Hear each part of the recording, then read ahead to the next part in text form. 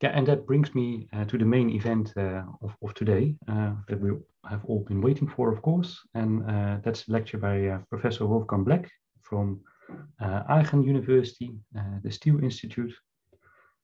I think he needs little introduction because anyone who has been in the field of steel research has encountered or seen his work before.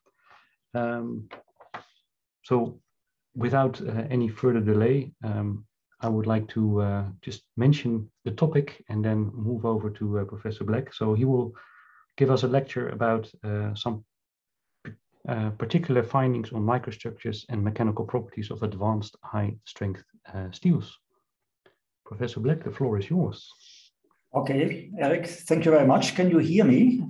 Perfect. Perfect. Now you should mention the trick how to enlarge the picture. In my case, it already automatically happened, but you can also press the screen. Okay. And then pin this picture that you see now of Professor Bleck. Okay, perfect. So yeah, thank you very much for the introduction. Thank you very much for the invitation. And sorry for the title of the lecture. It's hardly a meaningful title for a scientific lecture, but when I accepted to give this talk, I was not really knowing what to talk about. So it was a more general title. But nevertheless, the last word, at least, is meaningful. It's about steels. And that's already is one of the critical features. So some particular findings on microstructure and mechanical properties of advanced high-strength steels. Steels is the problem because we have a history of 4,000 years. We have a tremendous steel production, so I took it in kilogram. It's 1 trillion kilogram per year, or 1.6 trillion kilogram per year, 1.6 billion tons per year. And within the European Steel Register, we have more than 2,500 different grades.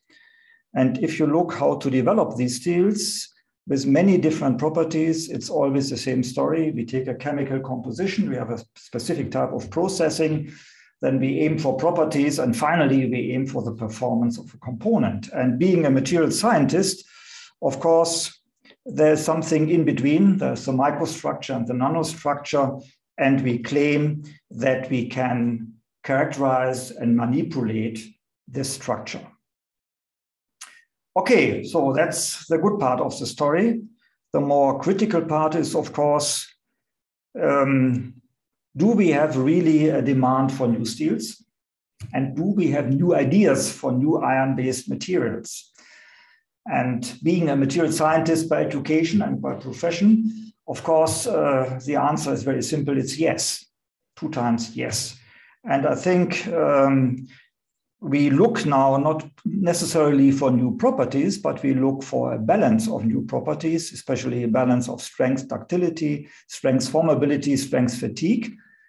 We have a continuing driving force with respect to cost, and many people, especially the Americans, think that cost is the most important property of steel. And coming along, we have a green steel development, and we will ask what is the CO2 emission of steels, and that will also change the future demand for new steel and their processing goods. So in total, this is in short my talk, 2 times yes, for new materials and new ideas. If you're not satisfied with this very short answer, then maybe you should follow me for the next 45 minutes. I would like to start with the story of the advanced high-strength steels, because I think this is a big story of success for steel development. Oh, excuse me, something happened with my automatic computer system here. This is a big story of success on one hand, and on the other hand, it's also a little bit storytelling, because we are close to Christmas, and that's the right time in the year to tell some stories. And this story is about sheet steels for the automotive industry. Now, it's clear what is the background. There's a very strong intermaterial competition on one hand. On the other hand, we need to develop materials for mass production of a very complex consumer product, and we have to meet a multitude of requirements. And at the end of the day, that resulted in a great variety of different steel grades. And we can take these steel grades, and we can also see that they are divided into different classes, into the class of mild steel and high-strength steels, conventional high-strength steel, and into the group of advanced high-strength steels, first, second, and third generation. And my talk will be about this storyline, about the advanced high-strength steels. But I will like to start how it's really started in the beginning. What was the original idea? What was the first nucleus for the development of these advanced high-strength steels? And therefore, we have to look for the processing route of sheet steels. Of course, we start typically with continuous casting, hot rolling, pickling, cold rolling, and then we distinguish between batch annealing and continuous annealing. And the batch annealing was state-of-the-art 40 years ago. It was a standard annealing process for mild and for high-strength steels. And you see, you put several coils in a stack, top on the other one. And that requires a long time for annealing and quite a big space for the different annealing furnaces and cooling covers that you need. And then a new development showed up in Japan. And that was a very specific Japanese type of development, because after the Second World War, completely new steel plants were planned in Japan in the 1970s. And there was a new characteristic, 12 million tons per year, which was very huge at that time. So the classical size was around about 5 million tons per year. And there was a focus on flat products, not all products in one plant, but a specific focus on these very demanding product form. At the same time, it was a Japanese situation that there was a shortage on industrial ground. So the plants had to be built on reclaimed land, and that was very expensive. And the Japanese climate is characterized by high humidity, so they had a lot of rust problems during cold storage in the multiple steps of coil producing in a cold rolling mill. So there was a search for new technologies. And one of the developments that came up at that time was the CAPL, coupled continuous annealing and processing lines, the start of continuous annealing for sheet steels for deep drawing. And these continuous annealing lines, and here's an artist's photograph of a quite modern continuous annealing line, was characterized by high investment cost, and unfortunately, on top of that, also on high processing costs, much higher than the processing in batch annealing type furnaces. And so the search for value-added products starts. Are there any products that can be produced in these continuous annealing lines that can earn more money than the conventional processed products? So we have to compare the specifics of batch annealing and continuous annealing. And here you see the annealing cycles. On one hand, you need up to 4 days. On the other hand, you need just a few minutes to produce the final coil. And the options for new steel grades are characterized on one hand by high annealing temperatures. So you could use very high temperatures for recrystallization. So you will be able to recrystallize also high alloy materials on one hand. At the same time, you could use very high annealing temperatures up to the intercritical or even to the austenitic range. You have accelerated cooling. And you have a second annealing step that can be used for controlled aging or for partitioning, as I will explain later on. And so that was indeed the starting point of the development of many new products, bake hardening steels, dual phase steels, strip steels, quench and partitioning steels. So it was the process first, and then people looked for the proper materials that can be produced in this process. And that also brought about the interest in one of the traditional alloying elements in steel, the interest in manganese. So the iron manganese system is quite well known. Manganese and iron are neighbors in the periodic table. But if you look for the observed phase diagram, you notice that there is a strong delay of the phase transformations, and that there are many different possible low temperature phase transformations in high manganese alloyed materials. And these low temperature phase transformation causes some interest and gives a chance for developing new steels. And that is based on an alloying element that is quite common, that is used for long, and that is quite cheap and can be, for example, used by ferromanganese. So if we look for the further development, then we notice that all the advanced high-strength steels that we discussed today, first generation, second generation, third generation, are characterized by relatively high manganese contents. So this table is, or this graph is a little bit horrible because we took on the y-axis the eco index, ultimate tensile strength times elongation, gigapascal times percent, so whatever that means.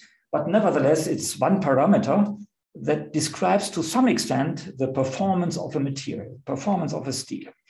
And so the state of the art indeed is a parameter for the eco index 10 gigapascal times percent. So that's roundabout state of the art. And the advanced high strength steels first generation offer the option up to maybe 20 gigapascal. And then we have the second generation, and these are austenitic steels. The austenite content is given in these arrows above. So here we have 100% austenite. And these austenitic steels can be divided in different groups, in TWIP and TWIP steels, and also more modern in MBIP, microband induced plasticity steels. Stacking fault energy becomes an important parameter, but the overall performance, and that's the reason why I take this graph, is around about 80, or it's up to 80, it's four times better than the overall performance of our current state-of-the-art technology. And somewhere in between is a compromise with respect to alloying content. So also for saving money, the advanced high-strength steels, third generations, and here we have the medium manganese steels, MMNS, the quench and partitioning steels, which we will discuss later on. Now, this as a first introduction to advanced high-strength steels, and then we can ask, well, what is the definition? What is the characterized feature of an advanced high-strength steel? And we can ask the World Auto Steel Group, the Advanced High-Strength Steels Application Guidelines, and the use for the conventional high-strength steels, conventional HSLA steels, are single-phase ferritic steels with the potential for some pearlite in carbon manganese steels. And for advanced high-strength steels, they claim these are multi-phase microstructures with phases other than ferrite, pearlite, and cementite. And they produce unique mechanical properties. So this is not a very strict scientific definition. It's more or less a marketing issue. And it's a marketing issue to show that the strength ductility balance is better than what has been seen beforehand. And the term has been invented by American colleague of us, Devanshi Bhattacharjee, of former Inland Steel, today ArcelorMittal, and it became very popular everywhere in the world. And excuse me.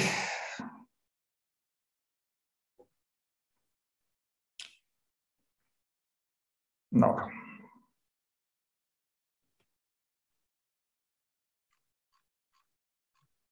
So it's too many buttons I can push, so that's a little bit of a problem.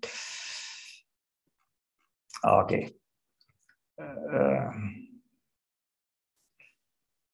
Term became very popular, and this graph became also popular as well. This is a graph sometimes addressed as banana diagram because it shows the inverse relationship between formability and strength.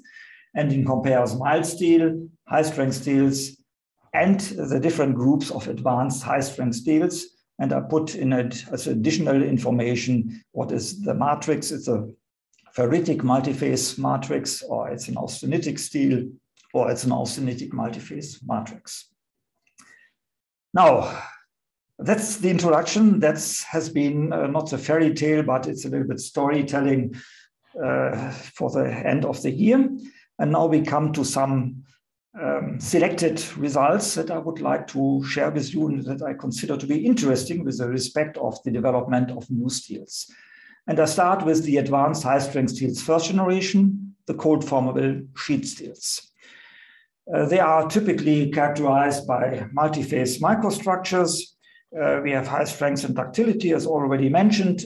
Very often we have a very pronounced strain hardening and some bake hardening. And the physical principles is that we use phase transformation to combine different microstructural features. We have a nanoscale microstructure, and sometimes we have small contents of metastable retained austenite. And that has resulted in different steel grades. And all these steel grades are characterized by specific metallographic pictures. They are shown here in a schematic graph. And I would like to draw your attention especially to the dual phase material and to the complex phase material, because these are the most prominent examples for advanced high-strength steels first generation. I mentioned that this has been a success story, and success usually is not a matter of material scientists, at least not of material scientists alone, but it's a matter of bringing the material to the customer. And one of the big ideas to do that with advanced high-strength steels was the ULSAP consortium, Ultralight Steel Autobody Consortium, an international project of 33 steel companies joining to develop an all-steel car body in the competition with plastics or with aluminum car bodies. So especially the second project of this consortium, the Ultralight Steel Autobody Advanced Vehicle Concept, used industrially producible steel. They used modern steels. Target was lightweight and crash performance. And in 2002, there was the final report. And one picture of this report became really important for the steel development. And you see this start diagram. It's a very simple picture. It's showing the share of different steel grades in the future car body. And you see 3/4, 74% should be made from dual phase steel. That has not become true for some reasons, but nevertheless, at that time, it was a real wake-up call, because everybody became aware there's a new group of materials, and this new group of materials is expected to have an extraordinary possibility for future application.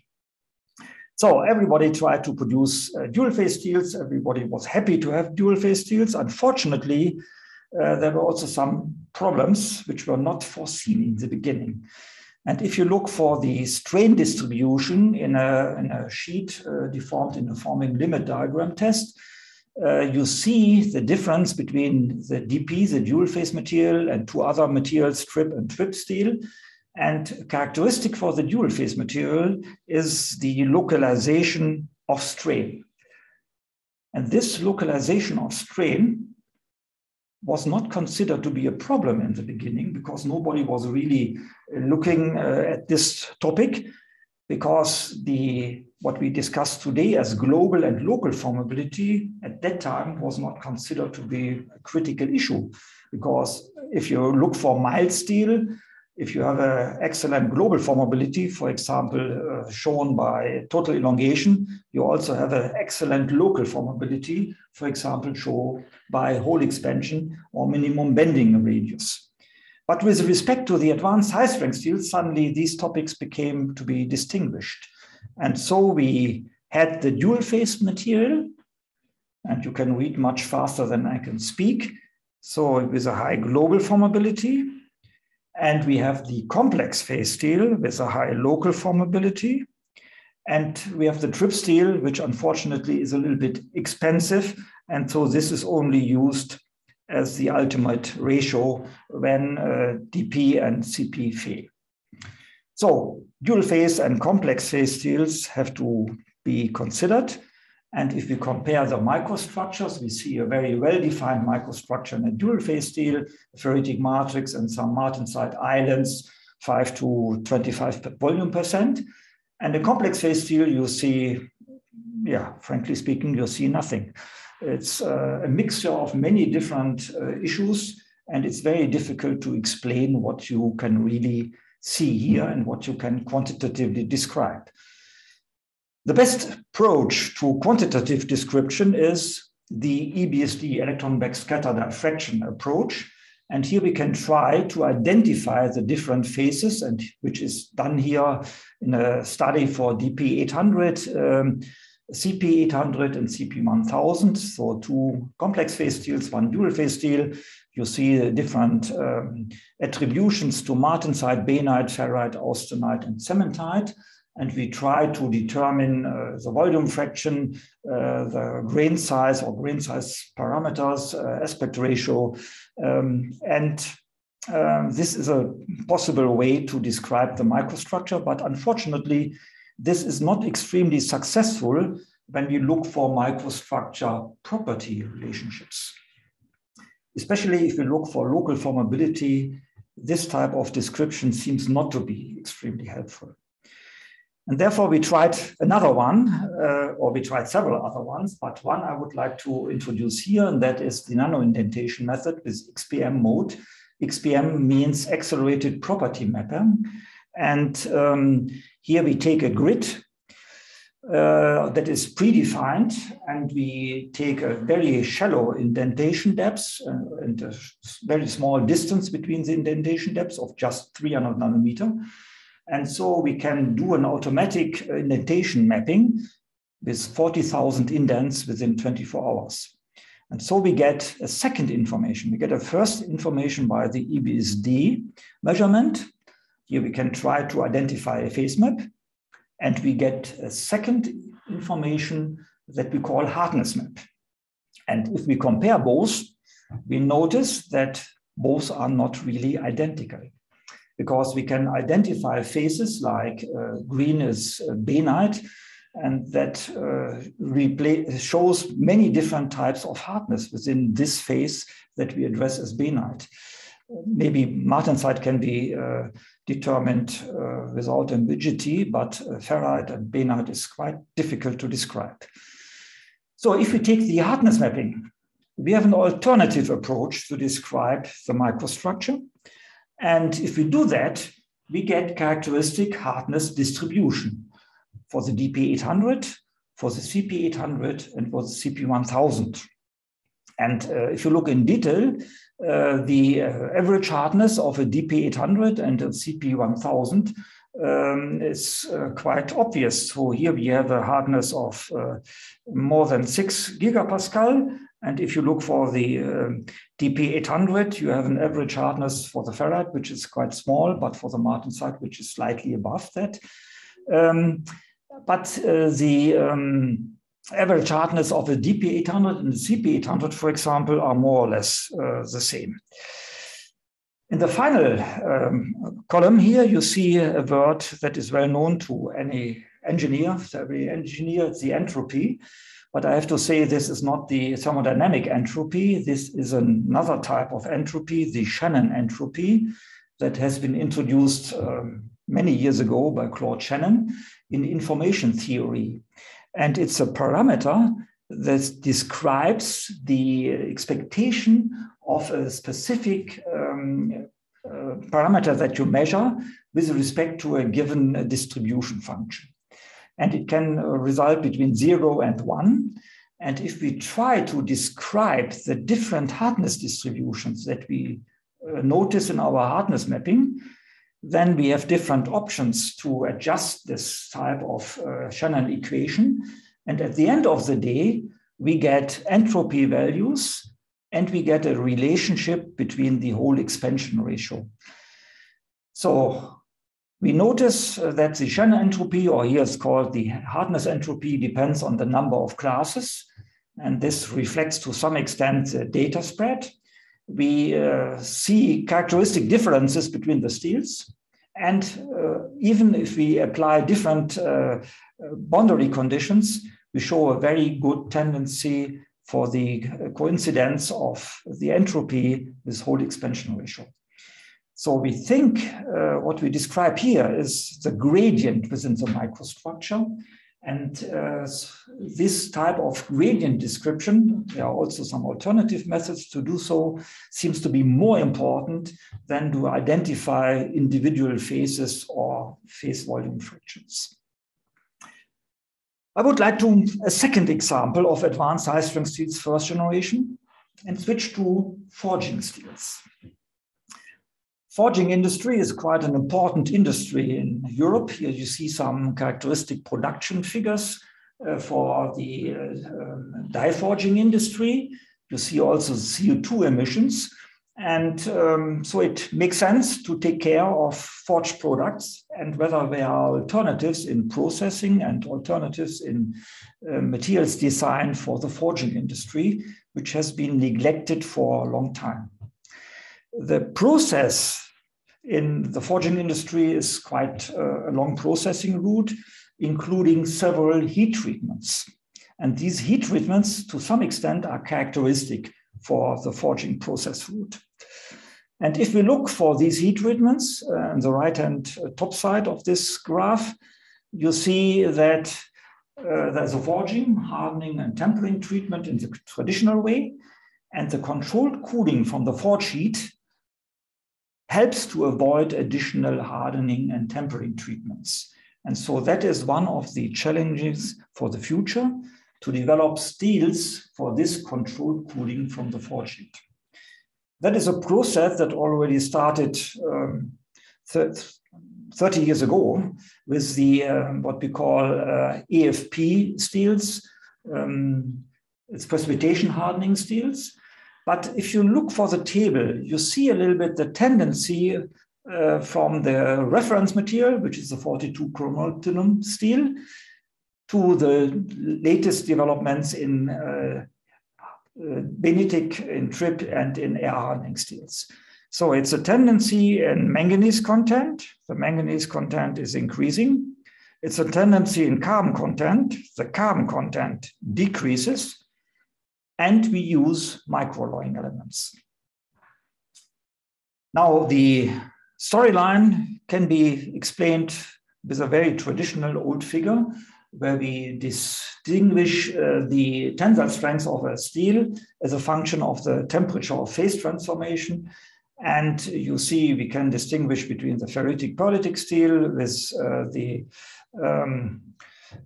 I have to look where to move with the benitic steels and with the martensitic steels. And in order to improve the ferritic pearlitic steel, we can minimize the pearlite lamellar spacing. We add some precipitates and we minimize the ferrite fraction. The new approach is to use benitic steels. And these benitic steels are typically benitic ferrite. They contain some retained austenite, and we try to reduce the carbide fraction. And that has developed, come along with the development of a new benitic steel that we call HDB, high strength ductile benitic steel. This has already become a large scale production product. If we go a step further, we can develop a TWIP steel that contains some retained austenite in order to especially improve the toughness behavior. We use the TWIP effect, transformation-induced plasticity.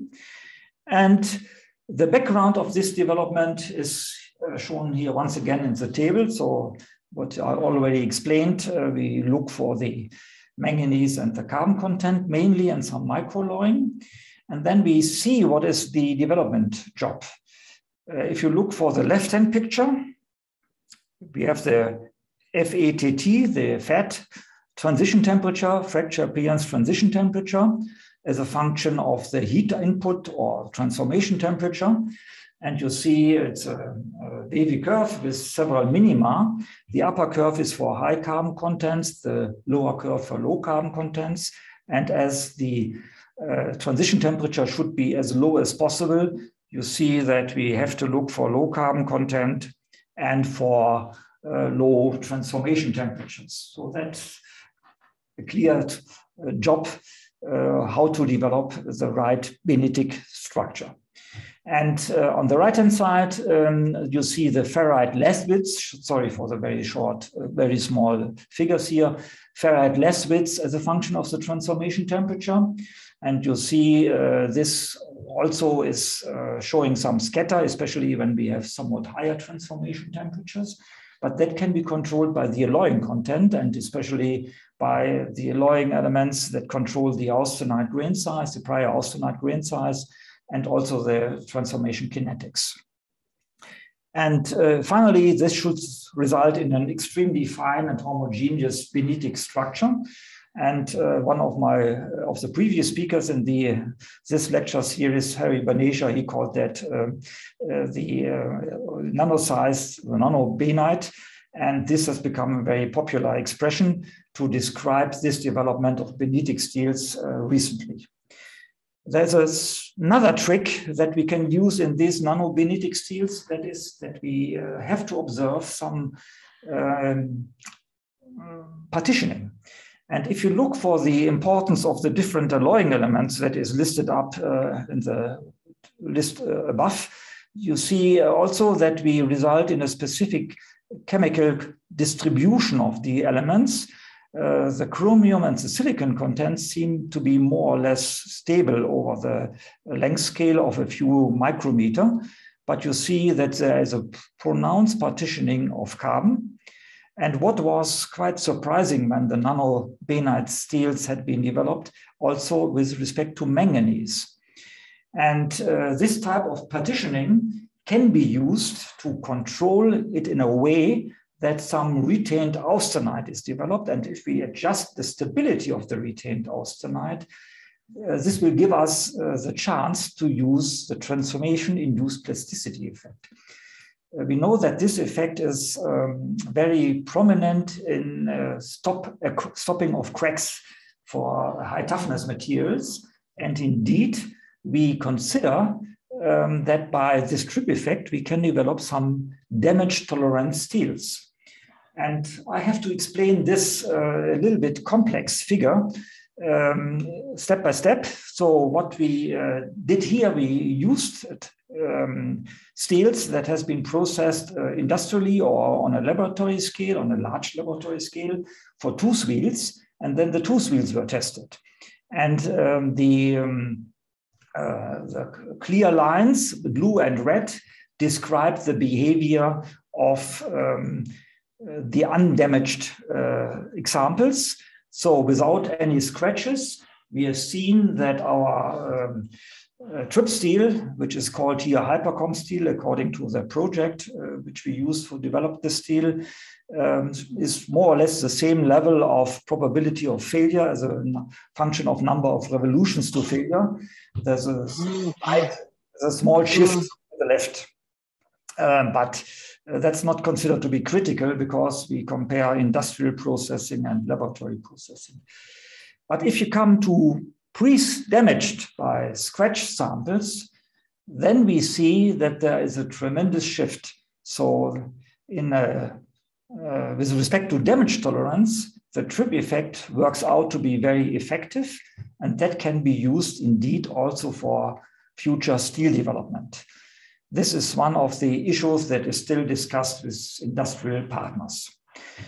Unfortunately, especially the TWIP microstructures are a little bit critical with respect to be processed in the forging industry, because the forging industry is quite a rough environment. So you have the forming, you have the cooling, and the cooling section is not extremely good controlled. So you collect in some boxes, and at the end of the day, you have to produce samples with small size and with very large size. And so you have to meet the microstructure for many different possible temperature time schedules. And we did this, and we tried to develop a somewhat temperature tolerant material. And this has been done also on industrial scale, and you see many different cooling variants that has been used. There's no need to memorize that because the result is very easy. Irrespective of the cooling variant, we always get the same properties. The mechanical properties are insensitive to cooling conditions. And that has been obtained by air hardening benitic steels. And in other terms, these are medium manganese steels with a manganese content of around about 4%, 4-5%. There's a second issue that becomes interesting with respect to these steels. They are not only insensitive to the specific annealing cycle and the processing cycle, but they also obviously show some benefits with respect to fatigue. And here we once again compared the reference material 42 chromolybdenum 4 with an air hardening steel, medium manganese steel, LHD. And you see that especially for the fatigue life, we get a significant improvement. And so we consider that to be very attractive for high cycle fatigue behavior. To sum up a little bit this part, the forging steels can be distinguished according to their toughness and to their strength level. And so we started with quench and tempered steels as a reference, and AFP, so the ferritic pyritic strength, precipitation hardening steels in the beginning. Then we developed some modified precipitation strengthening. I did not discuss that here, but we developed ductile benitic steels. We developed TWIP steels with especially improvement in toughness. And we developed hardening steels, air hardening steels that can be considered as easy processing materials because you can use the same type of material for small, for large components and on different processing lines. Now, leaving the forging industry, coming back to another group of materials, the medium manganese steels. Already had a first mention of that when we discussed this air hardening steel. In general, we consider that the advanced high-strength steel third generation have a manganese content around about between 3 and 10%. Sometimes we use some silicon and aluminum additions. And one common feature for all these steels is that we use partitioning. So we have typically different grain size distribution. We have some partitioning of carbon and sometimes of manganese, and we can develop TRIP or TWIP effects. So we can use transformation-induced plasticity or twinning-induced plasticity. Many different steels are discussed.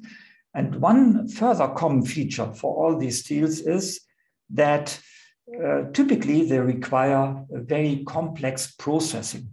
Here you see the classical temperature time cycle for the partitioning treatment with high annealing temperatures, fast cooling to interstep temperatures and reheating for partitioning temperature. That's complex processing. And so we asked ourselves, what is the issue with these medium manganese steels? What happens when we add these high manganese contents, sometimes high aluminum contents? And how can that fit into existing processing lines? And one of the main features to start a processing line is, of course, to solidify the material. And we take a test sample in our institute where we use an in situ melting solidification test.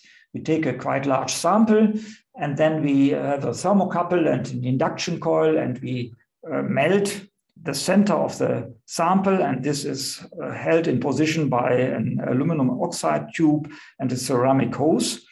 And then we solidify the material, we cool it down to the test temperature, and we test at with different parameters at a defined temperature.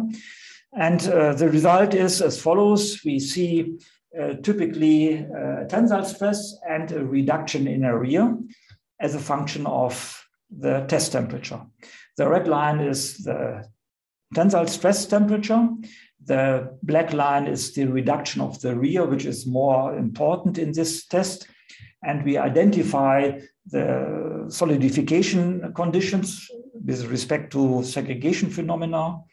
And then we look for the strength and the toughness at different test temperatures. And that is important to control the continuous casting in the strand shell during the solidification treatment in the mold, but also especially in the straightening section of a continuous casting machine. And if we do that for medium manganese steels, we get this result. Many different materials, many different tests had been carried out, but please consider first for the green line that is considered the minimum formability, the minimum reduction of area that is necessary in the straightening section of a continuous casting machine. And if you then look for the black line, that is a carbon steel C30 conventional steel that can be easily processed. And we have taken different medium manganese steels as a comparison. And it comes along that some of the medium manganese steels seems to be uncritical, most probably can be easily processed in existing continuous annealing lines, but some are considered to be critical, and especially the red dots here are considered to be critical. And these are aluminum alloyed medium manganese steels. And if we look for the microstructure, or here it's not the microstructure, it's a structure of the fracture surface, we notice that we have in the 6 manganese steels, pure manganese material, manganese sulfides as we expected to be relative important for the toughness at high temperatures. But if we look for the additionally aluminum alloyed and silicon alloyed material, we notice quite large aluminum nitrides. And in the vicinity of the aluminum nitrides, a variety of very irregular shaped manganese sulfides. That can be seen also here. So we have relatively few, relatively large manganese sulfides in the 6 manganese steels, and in the other material, we get this large variety of different precipitates, especially also of these regular shaped aluminum nitrides. And that is due to different solidification conditions. Complex figure, we start on the right-hand side.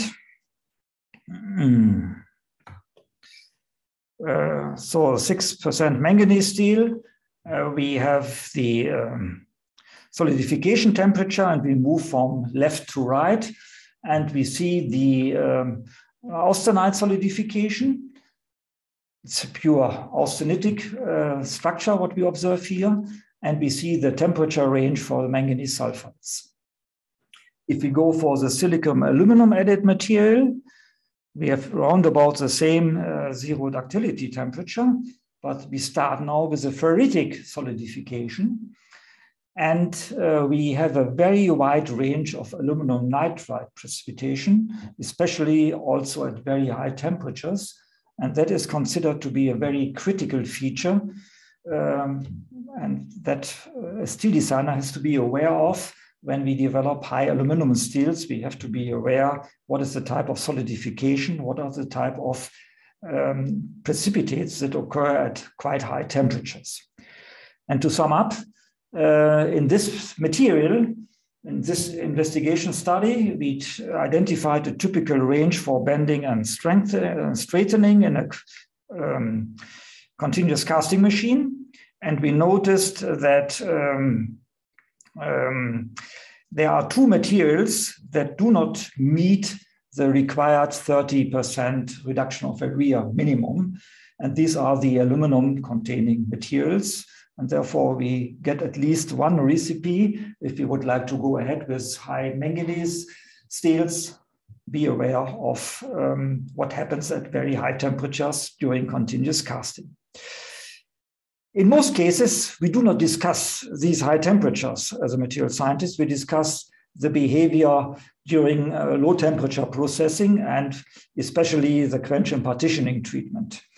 So that is a very attractive treatment on one hand, because it can develop a nano-sized microstructure with different types of extremely fine martensite with different carbon contents, and that results in perfect mechanical properties, and that has been shown in many publications. Unfortunately, this material has to be processed, and a typical processing machine for this would be a continuous annealing line, or more likely a continuous annealing galvanizing line. And that's the layout of a classical continuous annealing line that is available in many places in the world. Now, if we have to adjust new annealing cycles because of quench and partitioning steels or some other new ideas that we got for steel development, then we take a high demand on the flexibility of a continuous galvanizing line.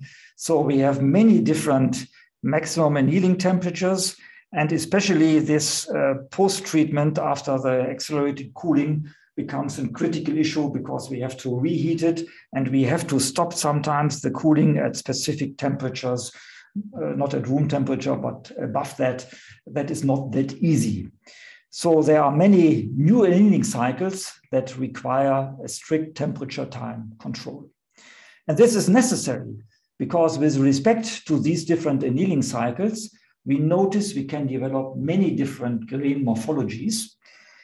We can control the austenite amount, and we have an intersection of austenite reversion, of microstructural recrystallization, and that results to ultrafine grain microstructures with a lot of different morphologies. Coming back to my processing point, this would result in constructing new hot-dip galvanizing lines with specific cooling sections, with partitioning sections, with inductive reheating, with heating soaking sections for heating above 900 centigrade, and because of the high manganese contents, also with some pre-oxidation furnaces to control the surface quality.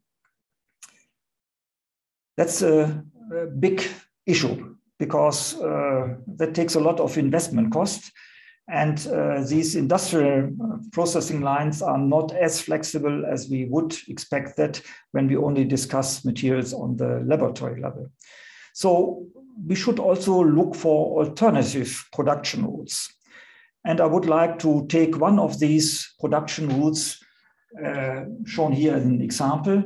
It's production for medium manganese steels. The manganese content is around about 7%. Low carbon content, and we have a hot forging and a rough hot rolling section, and then we compare hot rolling and cold rolling with warm rolling. So the blue line, hot rolling, cold rolling, with the warm rolling and the yellow line. Afterwards, there might be some intercritical annealing or intercritical annealing plus tempering. The material, 7% manganese, and we investigated for some reasons high amounts of copper and high amounts of nickel. So one grade is 0 copper, 0 nickel, the other one 1.5 nickel, 1.5 copper. Many different processing routes. It's too complex to explain everything in detail, but my point is, check, we have warm rolled material, and we have warm rolled, annealed, and tempered material, and cold rolled, annealed, and tempered material to take the most important features. And the first feature is, what is the austenite volume fraction that we obtain? For the cold rolled material, we need the annealing and tempering to develop a fraction of 20 to 33% retained austenite, as determined by synchrotron measurements. For the warm rolled material, we get an even higher fraction without annealing, just only by warm rolling. And so we learned that copper and nickel affects the austenite fraction, but we also learned that just warm rolling is sufficient to develop a very high amount of retained austenite, what is typically the target for these steels. Then we look for the mechanical properties. And if we compare once again the warm-rolled condition, that is the green line, and we look, for example, for the warm-rolled and annealed, and for the cold-rolled and annealed and tempered, we see that the mechanical properties are not that significant different. You can also see that in the right-hand picture where we had the total elongation, yield strength, and tensile strength. So we get more or less the same level of properties. The only reason that after cold rolling we get somewhat higher yield strength values is due to the copper precipitation hardening, but that's a very specific effect that's only sometimes is used. So we get a very attractive short processing just by warm rolling. Another feature comes up, and that brings about new ideas because we see that we have some partitioning. We have partitioning of manganese, upper line, and of carbon. And you see that after warm rolling, the left-hand picture, and after warm rolling and annealing treatment, or cold rolling and annealing treatment, we get different patterns for the partitioning. Especially the carbon pattern can be adjusted quite different in a different way if we avoid the additional annealing treatment. So we could suppress the carbon partitioning. The manganese partitioning is more or less a result already of the pre-processing, especially also of the segregation during casting. But here we can also see that we can develop different schedules, different lines for the warm-rolled or for the cold-rolled processing line. And on top of that, if we measure the dislocation density by line broadening of synchrotron measurements, we can identify that after warm rolling, we can keep a specific level of precipitation, of dislocation density inside the material. So what we learn from that is that by new types of processing, especially with these medium manganese steels, we have many new options that we sometimes have seen for the first time. And we have to consider what are the possible combinations of these options and how they will develop in properties. Now, coming to the last point, high manganese steels. There is a lot of literature now on high manganese steels, and we have run a collaborative research center here in Aachen on high manganese steels, advanced high-strength steel, second generation. These are austenitic steels with very high manganese contents. And so one of the features is that they develop the TWIP or the TWIP or the MBIP effect. And that's, of course, interesting. And that relies on the different transformations that occur, either the transformation to martensite, it's epsilon martensite in the beginning, or the development of a large multitude of twin boundaries. But these steels are very high alloyed, and that causes some new questions. And the first question that I would like to raise is a very traditional question indeed. Where is carbon located in these high manganese alloys? And the result is shown here. It's a result of an ab initio supercell calculation, and it shows the enthalpy difference between different octahedral gaps, which is filled with a carbon atom. White are the manganese atoms, the red are the iron atoms, and you see there's a clear tendency. The manganese surrounded octahedral gap shows a significant lower enthalpy than the iron octahedral gap. So we expect that manganese is looking for that carbon is looking for the manganese atoms. That's not really new indeed. But now we can try to answer why that's the case. And the ab initio people said, well, there's a chance that there is a stronger bonding between manganese and carbon. And so they started a bonding analysis. And this is only important above the Fermi level, which is the 0.0 line. And the conclusion was there's no specific sign that there are stronger manganese carbon bonds, that seems to be not relevant. But when we look for the manganese and iron positions in a supercell that is fitted with one carbon atom, then we notice that there is some volume expansion due to the carbon, and that causes a movement of the iron atoms from specific positions and from manganese atoms to specific positions, and especially the movement of the manganese atom seems to be more favorable than the iron movement. So it's considered that it is the manganese, and the iron bonds that are decisive for this specific effect of carbon. Yes, I've had to accept that, but what do we learn from that? So we now know that carbon prefers to be in the vicinity of manganese. And does that show any effect for an engineer? Yes, it shows, because we noticed that in these TWIP steels, in these FCC, in these face-centered cubic materials, we found something like a Beck-hardening effect. So an increase in yield strength after low temperature annealing. And that can be most probably explained by the positioning of carbon in the vicinity of manganese when dislocation moves through the lattice and transports some carbon with the dislocation movement, and then the carbon atom is jumping back into favorite positions. And that results also in different parameters that are characteristic for this type of Beck. But that's only a quite simple question. It becomes more complex if we consider further alloying elements, and if we especially expect alloying elements that are not that similar to iron, like manganese, that are really dissimilar from iron, for example, aluminium. And in aluminium, we observe some, I think I've taken too fast. On the right-hand side, there should be a movement now. Yes, now there's a movement.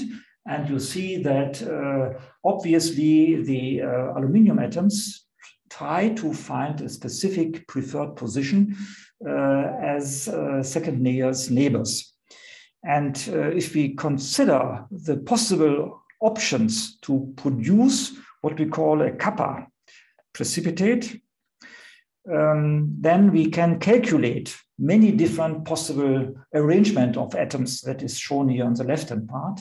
And we once again can develop super lattices and try to develop the specific enthalpy of these lattices and see what is the minimum energetic solution.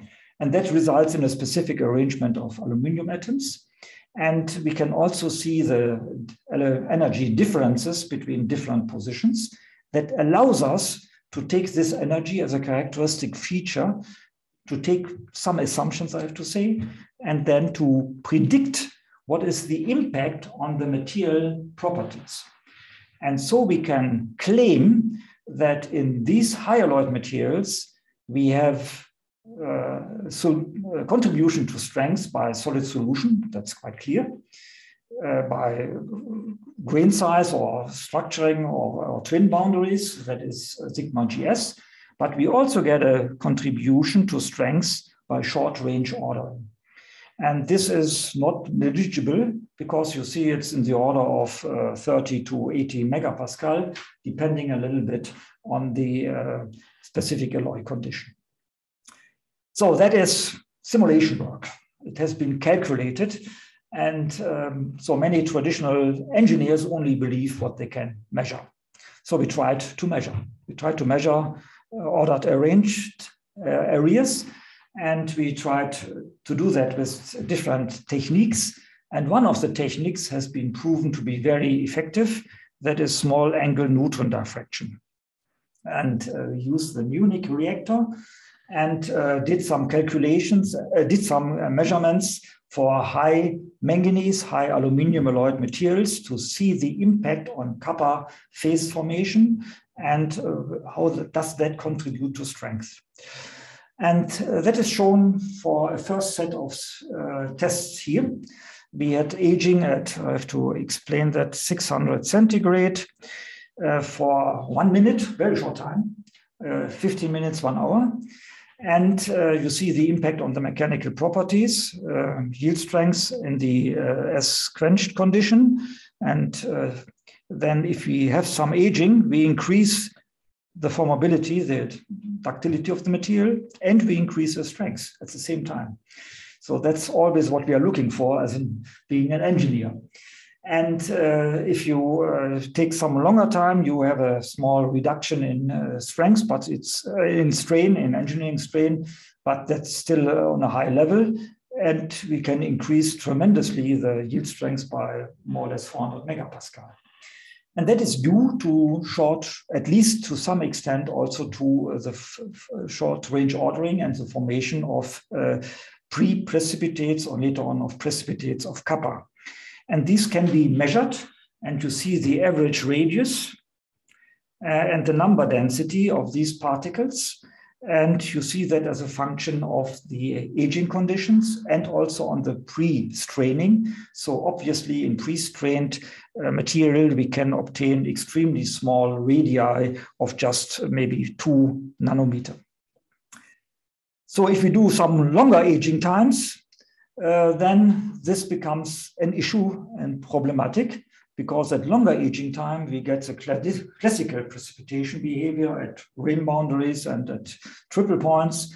And that is not very effective anymore with respect to yield strength increase, neither is not tolerant for ductility anymore. So we get an issue that we don't increase the strength, but we despair the formability. And that goes hand in hand with relatively large precipitates. Now, that's the story of short range ordering. And to sum up this story, we have shown that by precipitation of coherent areas, we can improve the strength by around about 400 megapascal. The reduction in total elongation is quite limited. And this intermetallic kappa phase precipitation can both increase yield strength, ultimate tensile strength, and at least maintain, sometimes even if the impression improve the total elongation. And to take a very classical picture for the precipitation hardening in microalloy steel, then we can compare the effect of titanium, niobium, vanadium carbides in body-centered cubic microalloy steel, and compare that with the kappa impact in FCC, in austenite. And we see that, of course, we need much more kappa, we need a higher volume fraction, but we can achieve round about the same type of precipitation hardening. Okay, to sum up, it started a little bit with a fairy tale and with a simple question, and I already gave the answer. Now it took a long time to give for the second time the same answer. Yes, we can develop new steels, we have new ideas, and I try to explain that we need quantitative description of structural features on the nanometer scale. The example was the complex phase steel. We can use nanostructured steels for better balance, strength, and toughness and fatigue. I took the example of the forging steels. We have an adjustment of alloy concept and new and old processing routes. I used the advanced high-strength steel third generation, the medium manganese steels, to explain that. And finally, we have new simulation tools, for example, ab initio, new experimental tools, for example, small angle Newton diffraction for much better materials understanding. And I think this gives us some optimistic view that we will be able to develop really new materials. So that brings me to the end. I have to thank many of the co-workers and my colleagues here at the Steel Institute or at other institutes in Aachen. And I would like to thank you all for listening. That's it. Thank you very much. Thank you very much, Professor Bleck, for this impressive overview of the relationship between how the microstructure evolves and how properties evolve of steels, and what kind of new trends we can think of in developing new steel grades. Thank you very much. That was an impressive overview. And yeah, I would like to open this presentation for discussion. So I will stop the recording and we can, let's say, more privately discuss things further.